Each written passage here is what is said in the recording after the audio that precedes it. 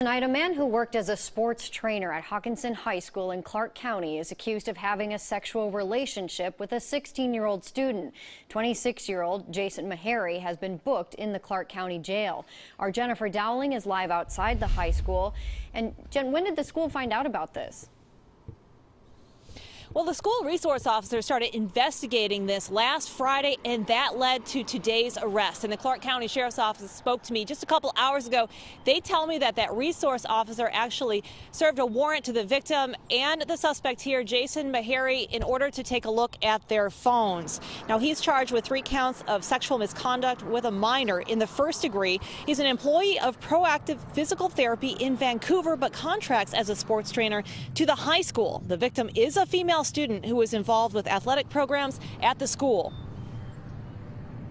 Be aware, monitor your kids' social media, because that's usually where things come out. Be involved in your child's life and understand what's, know their friends, know where they're going.